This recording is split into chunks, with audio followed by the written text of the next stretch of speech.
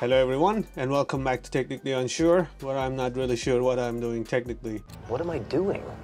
So today I'm going to show you guys a laptop which is based on i5-12450H CPU. Basically 8 cores, 12 threads, and out of 8 cores, for our efficiency and for our performance cores, and it can go up to like 4.4 gigahertz, and I believe the base is 3.3. It is sold for like $399. It's from Chuwi. Let me show you what I'm talking about. So this is how it arrived. It's basically from Chuwi CoreBook X, and on the back you will see the type and the model and all that. So it comes with Wi-Fi 6 and 14-inch 2K resolution display and 16 gigabyte RAM, 512 gigabyte storage, and I believe they don't have any other alternative options, at least from their own shop. When you try to check out, you choose between the i5-12450H CPU or i3-12450P CPU, which is this one. So you either get this CPU or this CPU. I don't think you can choose the other CPUs or change the RAM and the storage. So that being said, that's what I got. So let's take a look at it. Let me take it out of the box. The other laptop that I looked from Chuwi, they also ship it with power supply and everything. Let's take a look at it. Okay, so output is 19 volt 3.42 amp, which is 65 watts basically. Okay, this is the US plug. Oh, it's one of these. I was expecting honestly a USB-C for a charger, but this is it. All right,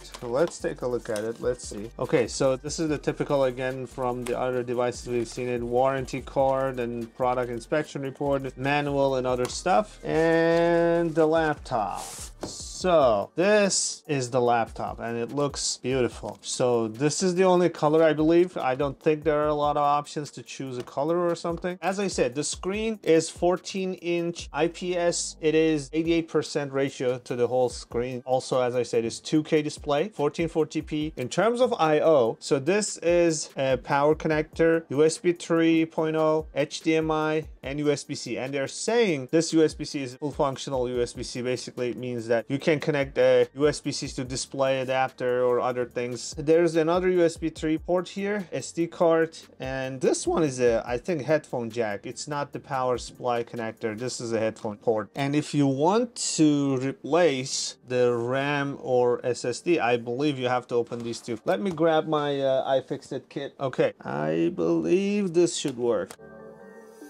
If you have the same iFix kit, this is the screw that worked. Okay, so once we do that though, let me try with this. Okay, so I believe this is where you can install an additional RAM. There should be a RAM right behind here, so you don't need to install another RAM, but if you want to, you can technically install another 16 gigabyte DDR4 RAM. Okay, so this is DDR4. I want to see inside, so let's keep going.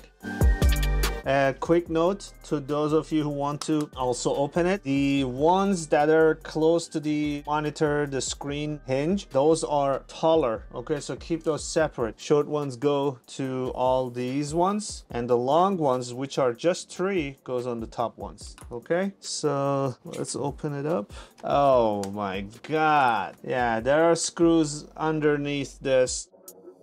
Okay, so those are also the tall ones. I'm gonna still keep them separate. Yeah, they are different. They are not the same. The ones that are under these rubber foot that is, you know, glued, they are even longer. Anyway, keep them separate so you know which is which. Okay, if you do that, oh my god, there is another one in here. Is it? No. Okay, I see it. There is one last one underneath right here. If you want to open it up, you have to also remove that. Okay, so just so you know, let's go through it again. There is one screw under this label, the sticker. This one wasn't really necessary. So 2 under the rubber feet, and these 3 on top are the long screws. So keep those separate. As I said, a RAM is already installed. We're gonna take a look at it. It's Air Disk DDR4 3200 16 gigabyte RAM, SODIMM. That's what you'll get. And in terms of NVMe SSD, you are going to get Air Disk PCIe 3 X4 M.2 2280 1080 512 NVMe SSD. That's going to be right there. And for the battery, you are going to get 4000 milliampere hours, which is 46.2 watt hours, and charge limit voltage 13.2 and all that stuff. I think it looks neat. It is clean, nothing special I see here. Yeah, so as I said, when you're holding the laptop this way, the right side, although this one go in, but I mean it doesn't go all the way, but it goes in, that's audio actually, so that's not the power connector. This is DC in, this is the power connector. Okay, so you connect the power there, speaker and all that stuff. Okay, I am not going to go any further than this, not going to disassemble it. I just now want to proceed to test this thing. Although I'm not going to put it all together because I will be replacing the RAM and the SSD. So I'm going to keep it this way. All right, give me a couple of minutes. Let me bring everything together and we are going to test Ubuntu and Windows. Okay, I'll be right back. All right, so I have everything set up. I just want to show you a couple of things. So first of all, the battery is 100%. Okay, it's fully charged. The other thing that I wanted to show you is a couple of scores for the benchmark. I replaced, so it's not the NVMe SSD that they are shipping with, but I'm just showing you the speeds of the PCIe slot. Okay, so if you put the right NVMe SSD, you can get these crazy numbers. That being said, I replaced the SSD with my own, which does have every single tool that I need installed. Okay, here's the CPU Z score. So I'm getting on the version 17 on all cores, I'm getting 4000 score. If you guys like it, so I'm gonna walk through it. As you can see, this is the core speed and multiplier and all that stuff, and you can see the information on the CPU. You can see the main board, you can see the memory. Okay, so 3200, that's half, so that's correct. SPD, graphics, which is Intel integrated. So one thing I have to tell you right off the bat, the air cooling is right under it, right? The intake. Okay, and when I was putting it on my table, it was flush, and the temperatures were rising quick, so I didn't even attempt to do a benchmark in that situation. So I had to put it on this Razer laptop stand thingy. So once I did that, yes, then the temperatures, you know, dropped to 40s. As you can see, this is like 50, but when I was putting it flush on a table and doing benchmark, the temperatures went up to like 91, 92, just so you know. And I want to show you also this. So I got 4100 in the 3D Mark CPU test, and I showed you the CPU Z. We will do some more in the Ubuntu in Linux. And I want to show you, if you want to play like very modern games, obviously not going to work. I just want to show you Street Fighter 6, right? For instance, it's at 9020 by 1080, so basically 1080p resolution. So if you try it, you can see that the FPS is 11, and obviously this is not really playable. This is a very modern game. Yeah, you can't play it on this laptop. Kind of obvious, maybe it was, maybe it wasn't. I just wanted to show you guys that's the situation. Okay, so I'm going to close this game, and you can see when I was playing game, it rose up a little bit to 64. And let me see the settings on this thing. So as you can see, I can increase, and you see how fast the temperatures drop. I'm going to put it on the default settings, the lowest setting. Okay, so yeah, that's the calmest setting. If you do without the fans on the stand, it's going to heat if you put it on a flat surface. So intake is just underneath that. Just keep that in mind. And this CPU is not something that use it without a proper cooling. It is a powerful CPU. You have to cool it properly. So if you ignore that game, let me see what else we can play on this. Maybe Euro Truck obviously will work. So let's try.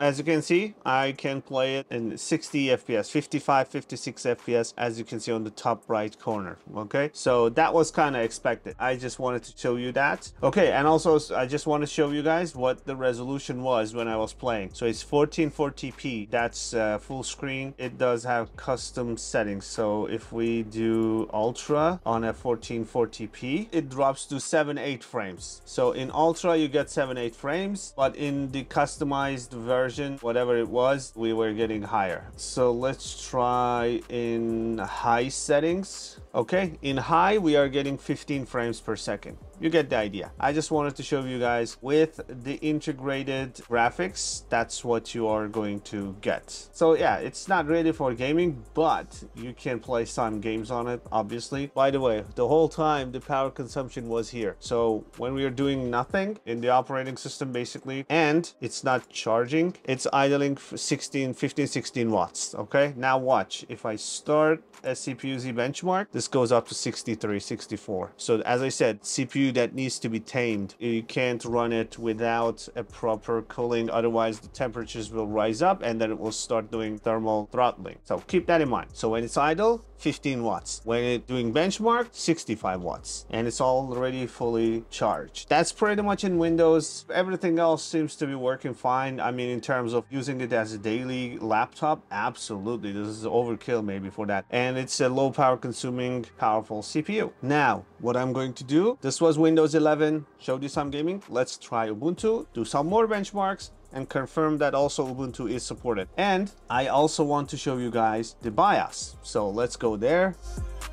Okay, so delete is not the BIOS key, F2 is the BIOS key, and we are in the BIOS, and this is what you're gonna see. 12th gen Intel i5, that's the CPU, and processor speed, and the BIOS version and build date and all that stuff. You can see it on the screen. It's Chuwi, and the memory is 16 and 32 megahertz speed, all that good stuff. Okay, Control FN reverse. Okay, so that's for the key. Security, secure boot, and all that stuff. Boot options, save and exit. There's not much else in here really. That's pretty much it in the BIOS. Just wanted to very quickly show you. Now what I'm gonna do is replace the SSD with my Ubuntu image and show you guys Ubuntu. Give me a couple of minutes. Obviously, again, Ubuntu works, and Ubuntu is idling at a lower power, so it's like 10-11 watts when you're doing nothing in Ubuntu. Okay, so that being said, let's open up the terminal and let's go into root shell just in case. Neofetch. Here is the Ubuntu 24. You can see also the graphics controller and the Intel integrated graphics, RAM, all that information right there on the screen. Okay, one of the first things that I want to do is StressNG, sorry. As you saw there, I quickly echoed performance into the governor for all the CPU cores, and you can see it goes to 65 watts. And I want to do one more thing. I turned off the cooler on the stand so it doesn't feel like cheating. So now I just put it on something basically that's tilted, that's all. So as you can see, it just have the razor thing in here, right? Nothing else, nothing special. I'm just placing it so it's tilted, but this one is off. The fan, I'm not using the fan from this. So with that being said, we are getting almost 300,000 in the StressNG performance score, which is quite impressive. We went up to like 65 watts, so keep that in mind. That's kind of like the limitation of the power supply actually, because that was the max amp that you can put out. So this is 300,000 in the StressNG test. Another thing that I want to test is actually the Wi-Fi speeds. So the Wi-Fi speeds, as you can see, this one goes higher, 500, 400, 500. So I noticed that as well. So when I was downloading some games through Steam, I was downloading like 480, 500 megabits per second. So you can see the speed right here on the screen. That's for the Wi-Fi speed tests. Another thing that I wanted to show you guys is the Llama test. So Llama list. I have the Llama 3.1. So I'm just going to run that. Let's see how long it takes, how much power consumption. We are going to see all that. It went up to 32 and now it's back again. It's loaded. I don't have any other question to ask. Let me ask the same question I always ask. What is the airspeed velocity of an unladen swallow? Not bad, but also not super fast. By the way, as you can see, 51, 52 watts. It seems like we are really using almost the max power of the computer. Max is actually 65 watts or so, but this is quite close. So it went up to 50. Now it's back to 30. It's not that fast. We're going to see some numbers. I think it's gonna be 8 or 10 tokens per second, something like that. So let's wait and see. 15, fair enough. So you have it. Llama 3.1, 15 tokens per second. That's the speed you're gonna get. Not gonna push it harder because it's already not struggling, but it's not really crushing this model. So if you want to push it further, more sophisticated, more larger models, it's not gonna do well. I just wanted to show you guys a good example. Playing videos and stuff, obviously, that's we don't even have to try. So another thing I want to test is actually ability to read the BIOS. So let's test that. Okay, now, so the T key is acting up for me. Maybe it's just my case or I'm not pressing it hard enough. So yeah, you can read the BIOS, basically then write it back. For instance, maybe removing Intel ME or something like that if you want to, but this is Intel Alder Lake. So there you go. We were able to read, right? Yeah, see the file. There you go, 16 megabyte. Okay, so BIOS reading also works. In terms of sensors, as you can see, when it's idle, it's like 48, 47, right? But let me do the stress NG test one more time. So you see it goes up to 72, 75, 79, 83. Okay, it's coming back down. So it is actually, it looks like it gets hot very quickly. So it's not that bad. So fan ramped up and it's cooling, it's acceptable. Okay, and speaker, I actually never tested the speaker. So for speaker test, I'm going to remove the HDMI because then it will go to capture card and play with from the monitor. I want to listen. So screen recording will stop for a second. But before that, let me open up a YouTube video. Okay, let's first confirm that it's not dropping any frames as expected. Let me try a small audio and other different music. Okay, here's another example with music. Okay, you can hear it. Kinda, right?